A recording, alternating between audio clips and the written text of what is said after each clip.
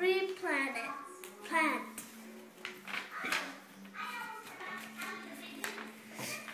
One afternoon, April was doing her homework when her father brought her a present. He handed her a funny-looking plant called the pitcher plant. This is a special plant, he told her. It eats insects. Wow, April replied. That's cool. April took the plant up to her room and set it on the window. She wanted to get some sun.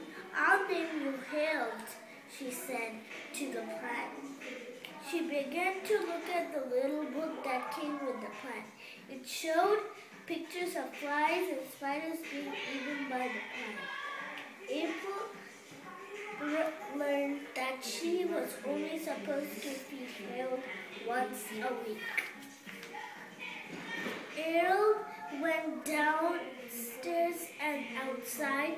She looked around the yard and found a small anthill. She caught some of the ants in a jar and took them to her room. April poured the ants into the plant tank and waited. One ant crawled into the plant's pitcher and got stuck. It was trapped by hairs inside the pitcher. April thought the way Harold ate insects was really strange, but she liked him. On her way out to room, she grabbed some jelly beans from a jar on her dresser.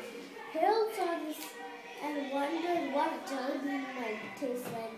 Flies and ants are nice, but a red jelly bean would be very nice.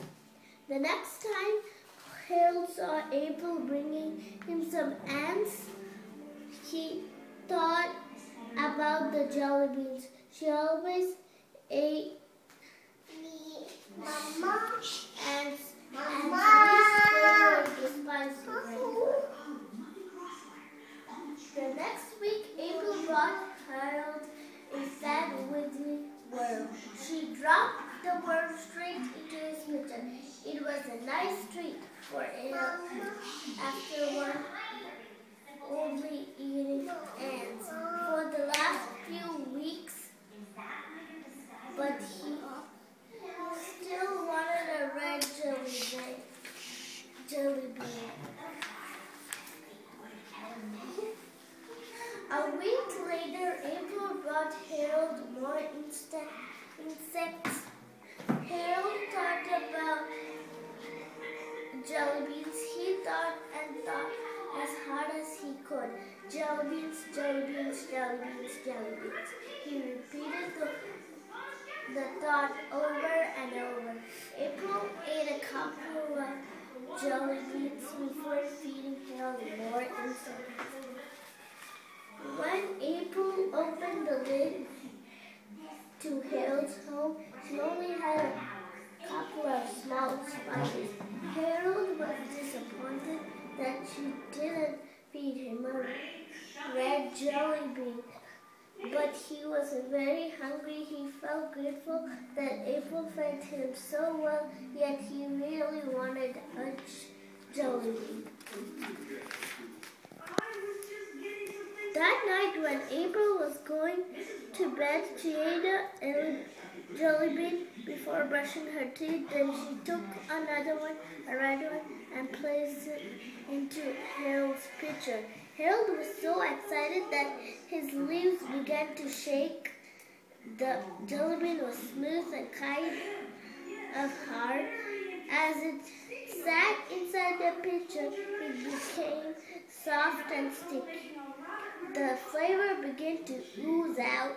It tasted so sweet, so wonderful.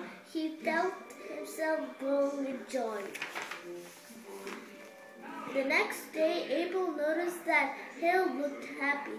"Hi there, Harold," she said. "You sure look happy today. Did you like the jelly bean?" Harold tried to smile by curling one of his sleeves. He felt very happy. He really enjoyed his jelly bean.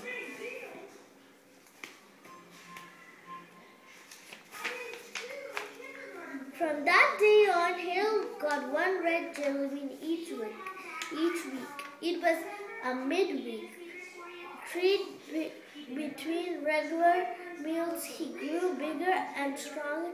Soon he was big enough to eat crickets and grasshoppers. Abel and Harold were good friends. Harold even got to go to school with her once for show and tell.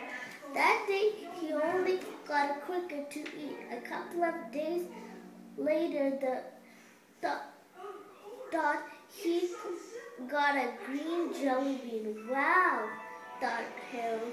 "All the colors are tasty."